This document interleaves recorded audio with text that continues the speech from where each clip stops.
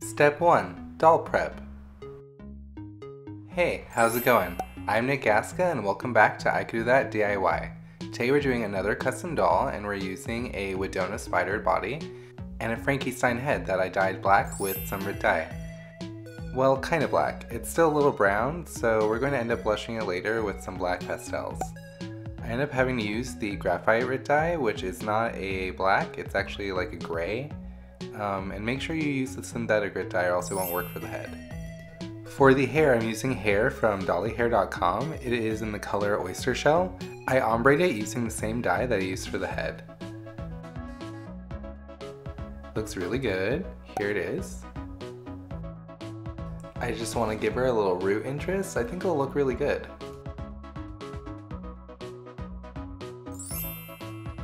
So yeah, the next step would be to reroot. Step 2. Reroot. So yeah, here's a close-up on the head, and here's the hair.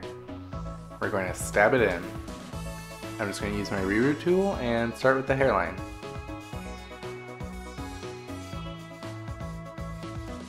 The reroot process can take a long time, but it can be really soothing. I really enjoy it, and it's actually kind of one of my favorite parts of the whole process. We're just going to skip ahead because this can kind of take forever, so there's going to be some skips.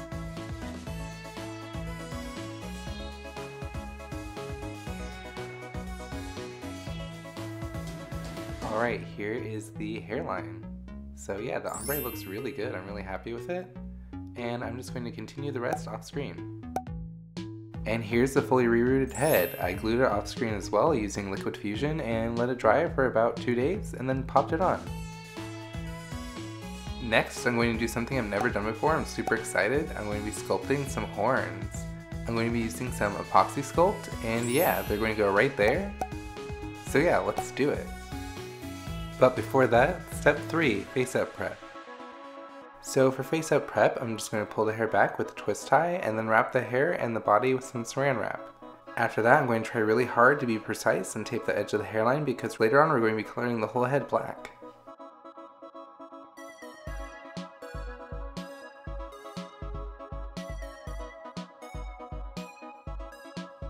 And I'm just getting all those arms really close to the body so that I can wrap the body.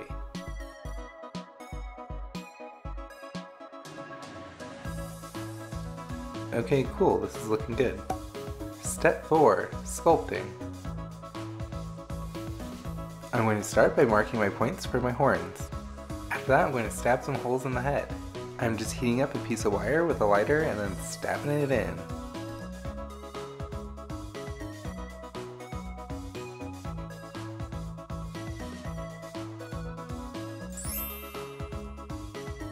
After that, I'm going to make some horn bases with some armature wire.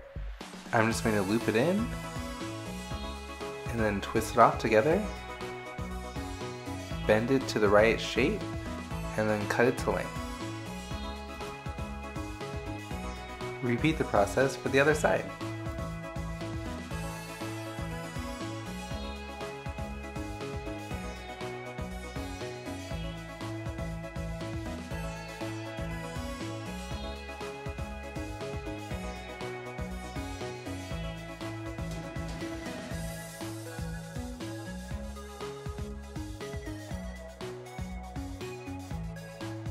Cool, so here are the armature wires. Now we're going to be adding some epoxy sculpt. Wearing gloves, I'm going to mix equal parts of epoxy sculpt and start sculpting.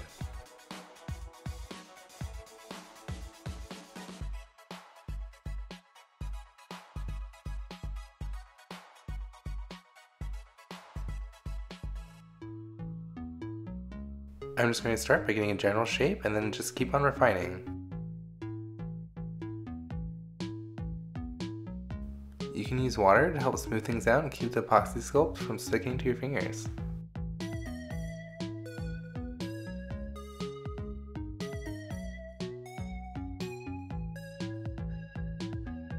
I'm using a variety of tools to sculpt because, yeah, I don't really have any experience with sculpting.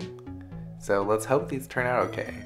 I'm using this palette knife thingy I have, a Q-tip, and an awl. So yeah, be creative with your tools.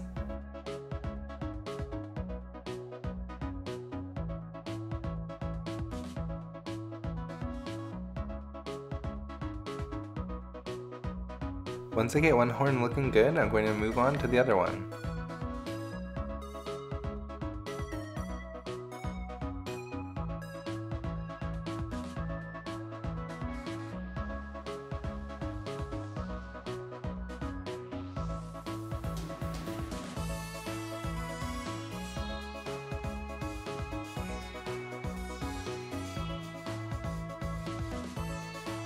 Now it's just a game of symmetry and texture. So I'm just going to keep on working on these until I'm happy.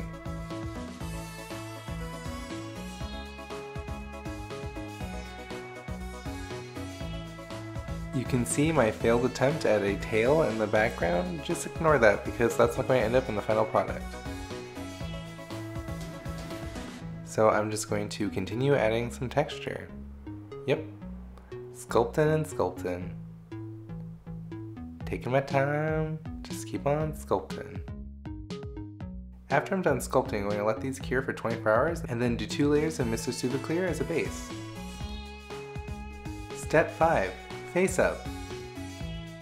So yeah, we're going to start the face up by coloring this whole thing black. I think we're going to have to do about 2 layers covering the whole head.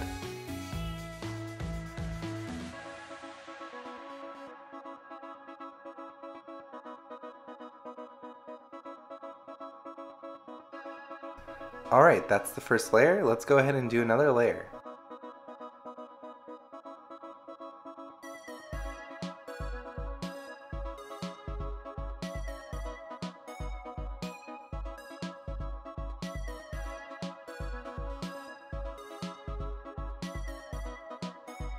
Okay, on the third layer I'm going to start adding some white to really highlight the areas. This is really important on darker skin tones as this allows you to draw in details later. I'm going to do the eyes, the cheekbones,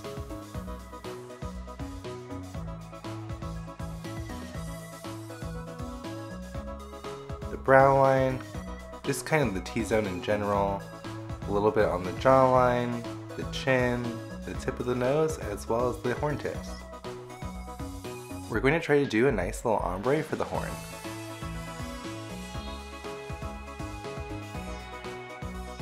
And I'm just using another brush to blend out the edges. So yeah, now we're adding some light pink to the lips as well as the cheeks. After the next layer of Mr. Super Clear, you can see how all the pastels really darkened. This always happens when you spray on a layer of Mr. Super Clear, so you just want to keep building up the layers until you're happy with the color. So now I'm just using my black watercolor pencil and doing the general eye shape.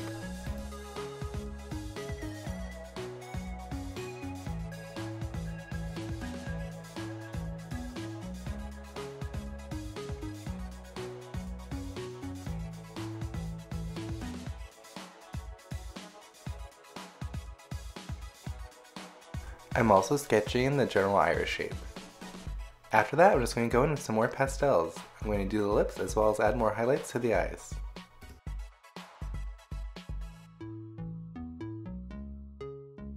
Do a little bit on the nose bridge and more on the T-zone. Also hit up those cheekbones, you really want to make those pop. And again, touch up those horns. Of course, more blush.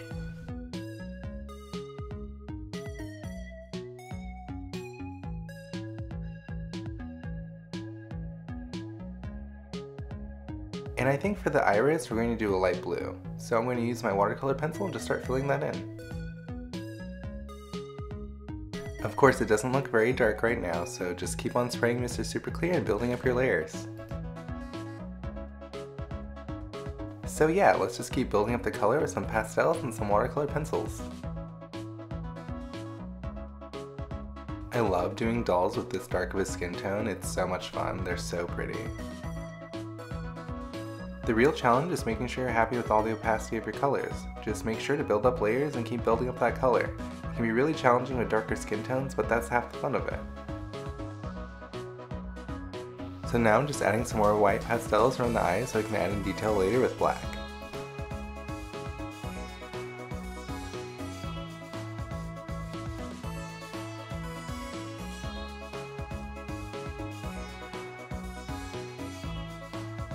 So I'm just coloring in the sclera with a white watercolor pencil. She looks really cute.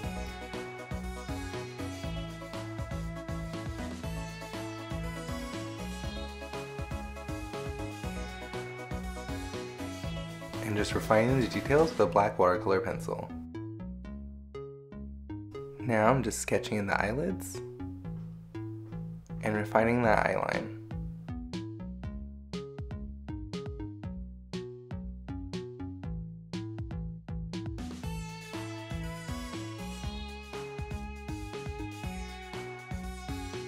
Just creating some definition with some darker blue pastels at the top of the iris. As well as adding some depth in the lips with some dark pink pastels. I'm also using the same pastel as eyeshadow. We're going for a very kawaii demon, so she's going to be really cute. So we're doing some pink eyeshadow, some heavy blush, and some pink lips.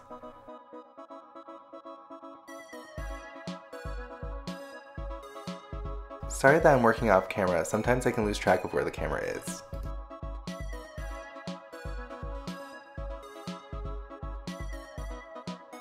So now I'm using some white watercolor pencil on the horns and blending it out with a Q-tip. And I'm going to go ahead and do the same thing for the nose highlight.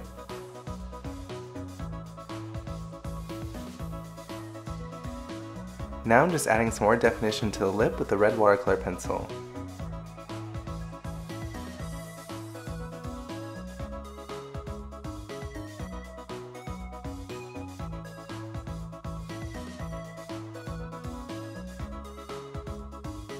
After that, I'm going to go with a white watercolor pencil for the iris and add some shine.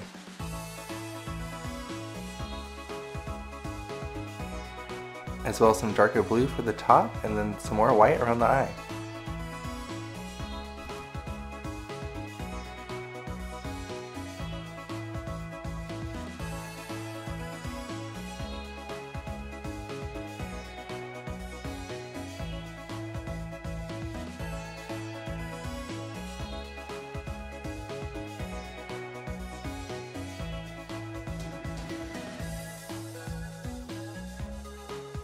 So now I'm just going to add some white watercolor pencil to the lip and blend that out with a Q-tip.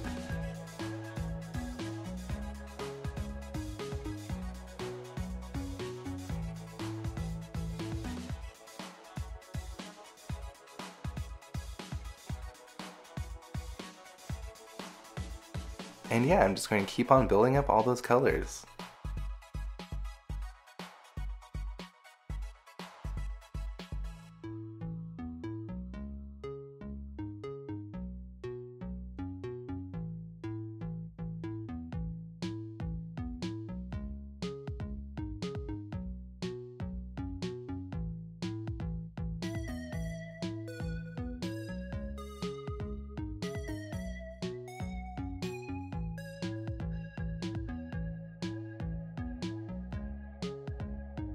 So she's looking pretty good. I think we're almost done with the face up.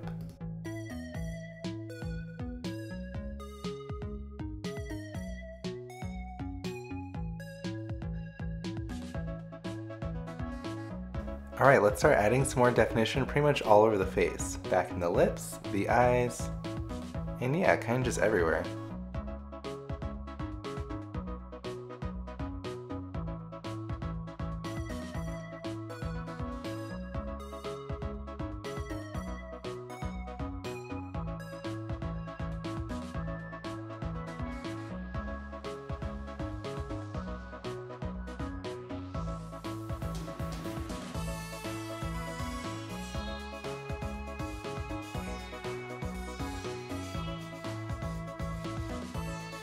And next I'm going to sketch in the pupil. I'm going to start small in the center and get gradually larger.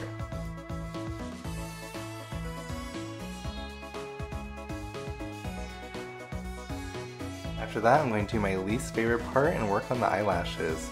This can be really difficult for me to keep them symmetrical, but yeah, just be patient and erase if you need to.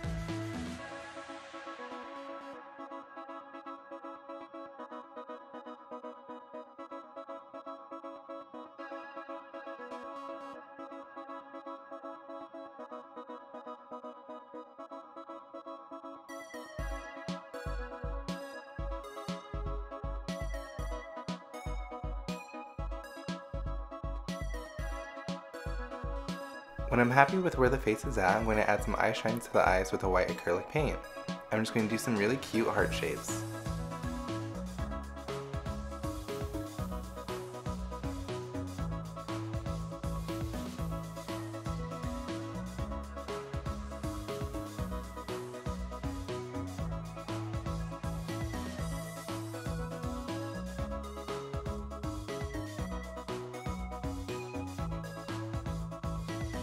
Oh my god, they're so cute! And now I'm just adding in some final details to the face up.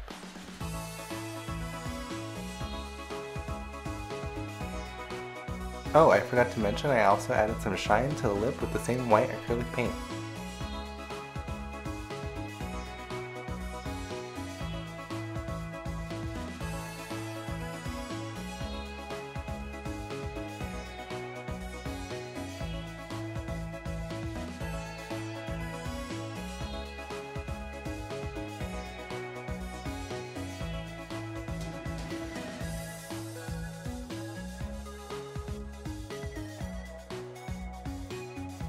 Step 6. Finishing touches. Alright, so let's go ahead and add some lashes to the doll. We're going to be using some ELMER'S glue wall, some scissors, and some pins. First up, let's cut the lashes to length and then bend them to shape. So I'm just going to pick off the self-adhesive that comes with the lash and just shape it into the desired shape. After that, I'm going to put a thin layer of glue on the back and then just stick it on. I'm going to use a pin to refine the placement and just keep messing with it until I'm happy.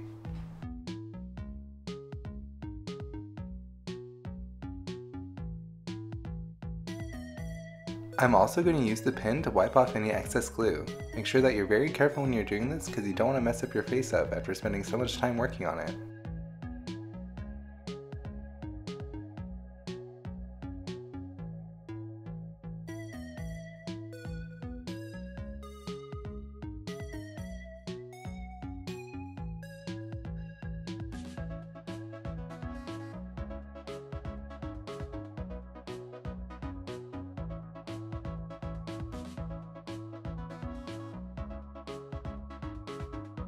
Okay, so once the lashes are all dried and on there, it's time to add some gloss. We're going to add some gloss to the lips as well as to the eyes.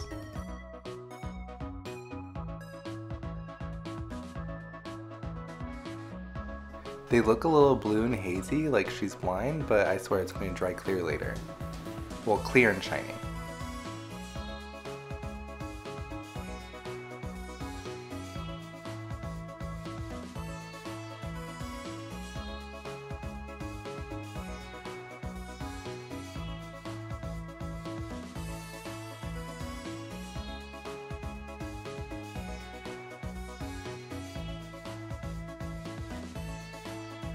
Alright, so now I'm going to set that aside and let that dry. Step 7. Clothing. So I really wasn't sure what I was going to do with this doll when I started, so that's why I'm doing the clothing after the face-up is done. So here she is, all fully done. And I think I'm going to do something really cute and kawaii for the dress. So we're doing this little ruffle number with some lace and some pink cotton, and I'm going to add some pink satin bows later on. I'm going to start by sewing up the side seams on the bodice and attaching the waistband to the skirt. Okay, next I'm going to fold this over and create a tunnel for the satin ribbon. After that, I'm going to hem the top of the bodice and the peplum. Okay, I sewed the back of the skirt off screen and pulled to tie it. Here it is, it's super cute. Let's just try it on to fit and then tie a bow.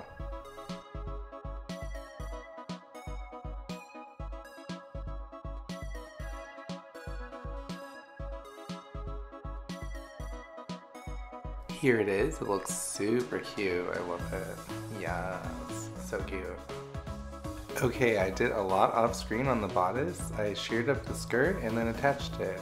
I also added a little lace trim across the top just to add a little cute detail. I also added a snap closure in the back. Now I'm just going to sew a little bit at center back with enough clearance to pass over the hips. So let's try these two pieces together. They look really cute. Now I think we just need some bow details. I'm also going to tack down center front just so it lies a little flatter.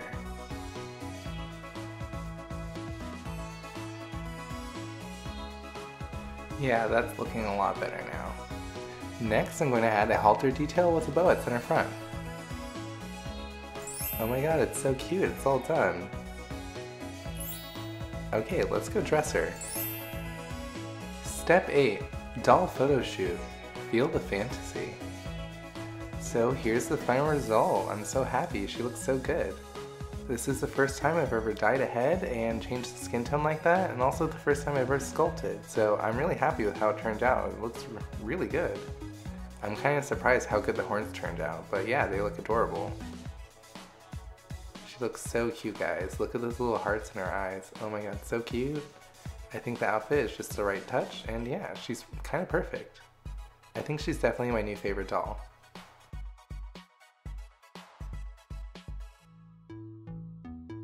So I actually kind of had a really hard time naming her. I decided to go with Lilly after Lilith, the first woman, and the mother of all demons. Let me know what you guys think in the comments below, and yeah, thanks so much for watching, and I hope it helped.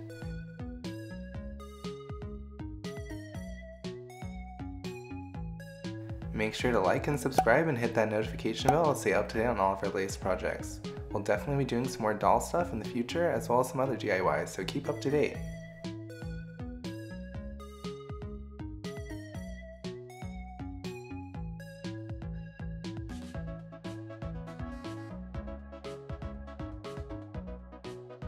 Thanks again for watching, and I'll see you guys in the next one. Bye!